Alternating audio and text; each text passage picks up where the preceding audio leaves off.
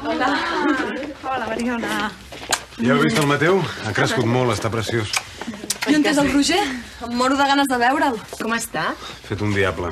Suposo que ella es deu haver despertat de la becaina. Mira, vaig a buscar-lo. Gràcies, Tomàs.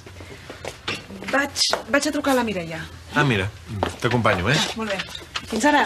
Fins ara. Com esteu? Ja t'ho pots imaginar. Esperant que s'acabi aquest malson. L'Eulàlia ens ha posat al corrent de tot mentre veníem cap aquí. Sí, jo no estic gaire convençuda que sigui una bona idea actuar al marge de la policia. L'únic que volem és recuperar l'Abril, res més. Ja, de tota manera, hi ha algun sospitós? L'Eulàlia no us ho ha dit, això?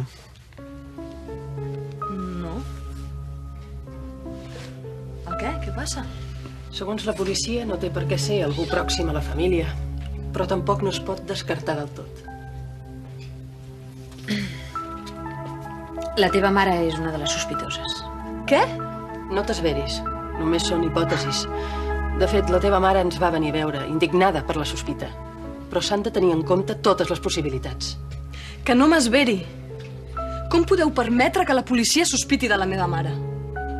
Ella no faria mai una cosa així. Mariona, la policia sabia que la teva mare va pagar l'Oriol Llongueres perquè fes mal a l'Abril. Que després ella i l'Amadeu van contractar altres persones perquè la pallissessin. No estic dient que nosaltres pensem que ella és culpable. Des del dia que es va morir la Laia, la mare no té forces per res. Ens va demanar perdó, es va retirar a Mallorca. La mare no vol mal a ningú. L'únic que vol és que la deixem en pau. No l'heu perdonat mai. Ni la perdonareu.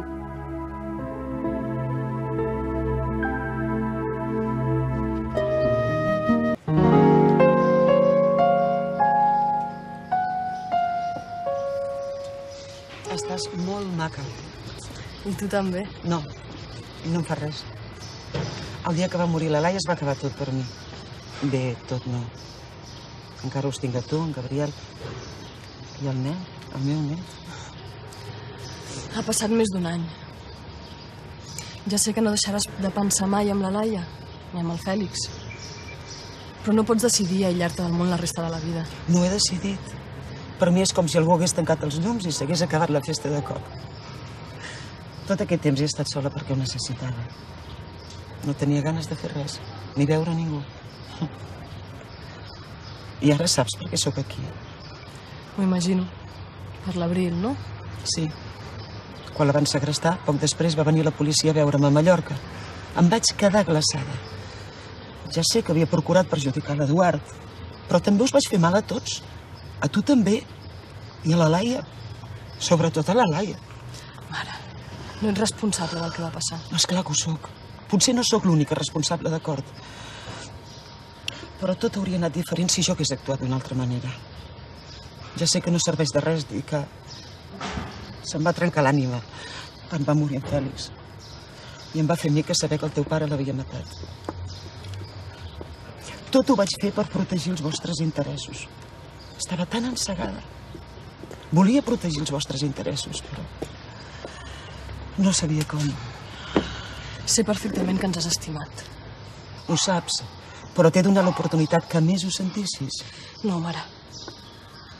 Sé que ens estimes. I sé que ara mateix ho estàs passant molt malament perquè et consideren sospitosa del segrest de l'Abril. Si sabessis el greu que em sap que pensin això de mi. Ja sé que és molt difícil convèncer l'Eduard que no els vull cap mal. En Raimon deu pensar que només els vull enfonsar. I l'Eulàlia, tan egòlatra, sempre m'ha odiat. És una dona prou retorçada i ressentida per creure'm capaç de qualsevol cosa. Ja sé que he donat molts motius. Però ells Déu-n'hi-do. I què penses fer? Me'n tornaré a Mallorca. Aquí només faig nosa. M'hauria d'estimar aquesta terra. És bonica. Aquí vau néixer tots vosaltres. Però no me l'he estimat mai. I et juro que ho he intentat amb totes les forces. Però ella tampoc m'ha estimat a mi.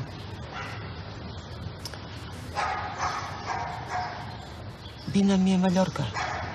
Però, mare... Vine uns dies amb l'Inés i el nen. Aquí no ajudaràs a resoldre cap problema. I jo et necessito. Vull estar a prop teu i que m'expliquis coses alegres. Vull saber com esteu i què feu. I deixa'm malcriar el meu net uns quants dies, va. Què hi dius? Sí o no? Sí? Sí o sí? Que sí. Sí? Sí, esclar que sí. Gràcies, Mariona. Ets un àngel. I tu què tal, Marçal? Com va amb la Maite? Ens hem separat. Ostres, ho sento. Ens vam anar distanciant i aleshores jo em vaig penjar d'una altra noia, la Laura. Feia temps que era fora i no sé, quan la vaig veure vaig tenir un curtcircuit. Caram. I us va bé? Sí, perfecte. No em fa el més mínim cas. Vaja, Marçal, l'hauràs de seduir. Sembla que ho tinc difícil.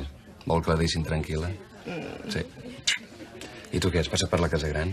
Sí, esclar. Estan destrossats amb el segrest de l'Abril. Què passa?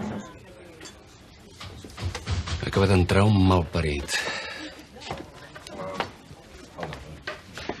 Hola, Marçal. Àlic Rovira. Hola. Bé, jo me n'he d'anar. Molt bé. Vinga. Vinga, Inés. Que vagi molt bé. Encantat de conèixer-te. Adéu.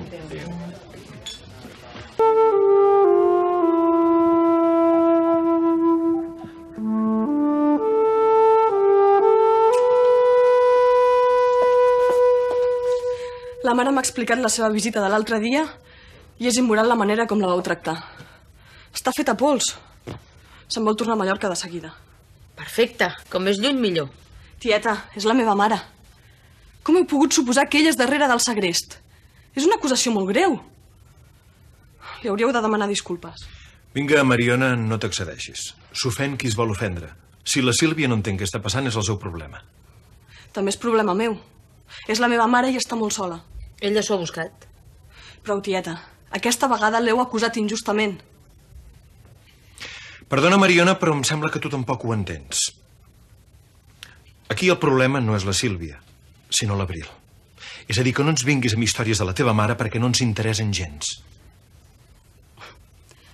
Molt bé. No us emprenyaré més, si és això el que vols dir. La mare m'ha demanat que l'acompanyi a Mallorca i em sembla que ho faré.